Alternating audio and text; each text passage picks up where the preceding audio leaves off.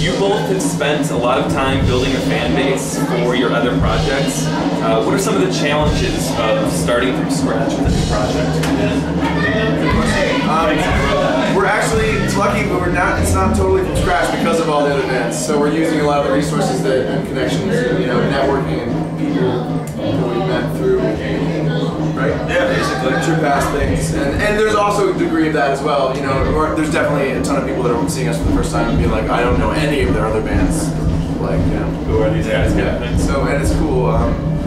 It's like anything else, it feels good to build the house from the ground up. And it was organic this time. Yeah, really organic. Just everything fell into place with, manager, Richie, our road manager, and Asians, venues, since we've already done the work, How does this work as far as your other projects? You just kind of create a balance in between the two, or? Rack is taking like a hiatus. Well, I mean, not really a hiatus, but a hiatus. I mean, we're not really playing so much anymore. My guitarist Rack is involved in Conspirator now, his own project. That's my end. So Kung Fu's it's my. I mean, yeah, pretty much the same thing with the breakfast. We got a Halloween show coming out. We're gonna take a break after that. So we're focusing on Kung Fu. Basically, we're wiping the slate. We're cleaning the board. No we're longer getting the board like a whiteboard. It's like the UPS commercials. The brown board. This. That was beautiful. Thank you. I've made that butterfly for you. Awesome. I appreciate that. For you. I appreciate it. Playing fusion and matching melodies as Kung Fu does seems as if it would involve a lot of practice and rehearsal.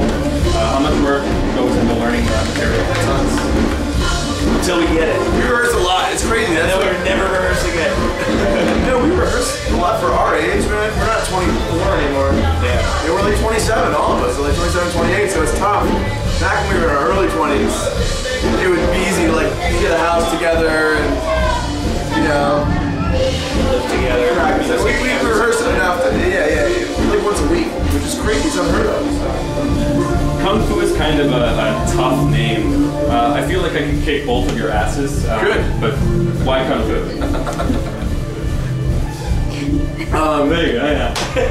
Exactly. I'm gonna let him. When I met Dave in Connecticut a couple years ago, I sat in with a band he was playing with, totally random place in like Westport or something for like 20 people there.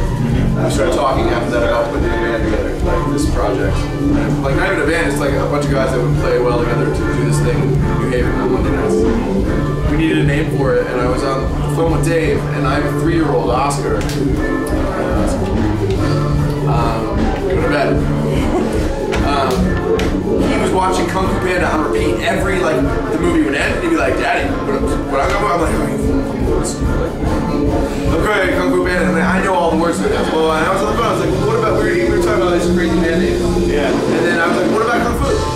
And it's stuck, and it's cool. And then Tim found the definition of Kung Fu and went deep. Remember, what was it? It just means like excellence in a subject or excellence in any area of life. You're practicing Kung Fu, you're getting into it. How has the tour been so far, and how have the Colorado dates gone? Colorado dates have been awesome. Been fucking great. Had a great time. Yeah. Super psyched. So good. Oh, hey. He was like trying to sabotage the interview. That was Zach Galifianakis. He's on tour right now too with a comedy troupe called The New Canadians. It's like a secret thing underground. I think the fucking tour's been ridiculous. This band at itself is less than 2 years old. This is our first time in Colorado on a Wednesday night. We had a great crowd in Fort Collins. It's nuts, dude. We were super yes. And the Fox last night was great. Kids are getting it. And that's so cool to be so far from home. It's humbling. You're like, yes. Oh, it's visceral. It's a pretty open scene here. Yeah, it's like a steak. We have a lot of energy to share. A lot of energy to give. We have gifts. We're giving gifts. Who's the weak link in the band? Somerville for sure. There's no weak link, dude. That's the beauty of it. I'm probably the weak link. I say it all the time. I'm definitely the worst one of them. And then I'm the weak. This guy's I'm the weak link, and Adrian's the weak. Because we all know our our strengths and our weaknesses. But definitely Somerville. But everyone's so strong that we don't have to play our instrument, just watch the other person play. They're like, what is going on over there? It's beautiful to watch, you know? Yeah. But it's really Somerville.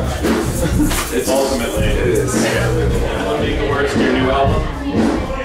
Fucking 11. Yes. I enjoyed it. I'm not I'm not even gonna label it. I love that album, man. Some of those, it's It's limiting. I fucking love it. I think the album's limitless. There's no limit to it. I really enjoyed it. Yeah, I'm really personally proud. I think the band's super proud. It sounds like we spent a ton of money in the studio, and we actually recorded the whole fucking thing in my drummer's living room. We would like stop when the furnace came on because we were like, all right, the furnace. It was like when you're playing hockey when you're a kid in the road, like, oh, game on the car. You're like, oh, furnace. Like, space bar. You know. But it came out really, really good. Thanks, man. I appreciate both your time. We appreciate your time, absolutely. I'm sorry if I ruined your interview. It's this fault. Send the bill over or something, you guys. Right.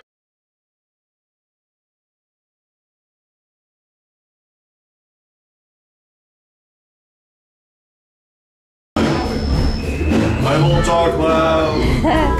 Sorry. It's cool, man. My saxophone player is slightly retarded. Am I sitting here? Yeah, I have a seat. Hi, Tim. Retarded is that really? Is that recorded?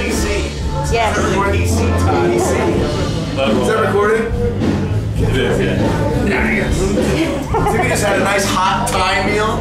He's gonna have a hot poopy. No, I'm not. Why? Why wouldn't you? Because that doesn't have to.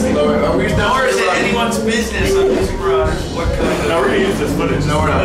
We're kidding. It's great. No lower colorectal like speak. I actually have a couple questions about that. Awesome.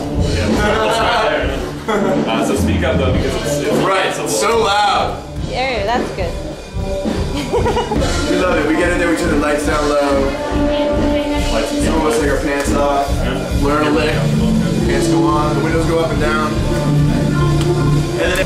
Excellence. Yeah, it is quiet. It's not here now. We're talking about quiet. What do I do with my hands? I don't know what to do with my hands. He's got a problem. He sniffs glue in the van. We're trying to get him to stop. Sometimes, like spray paint, he'll spray it in the bag, and then when he's doing it, he gets paint on his face. Is this going on like the internet or something? No one's gonna see this. No, nobody visits my website. Yeah, Yeah, no. no. 1 to 10. Does this interview suck? So far, yeah. I've done a lot of interviews. This is one of the worst. Yeah. So, no, it's gonna get better. I really feel loose. I can only go up from here. Well, I'm heading downhill right now. 1 to 10. I believe you had $300 an hour. You suck at this. This is it's J-Man with NakedWookies.com. Nice.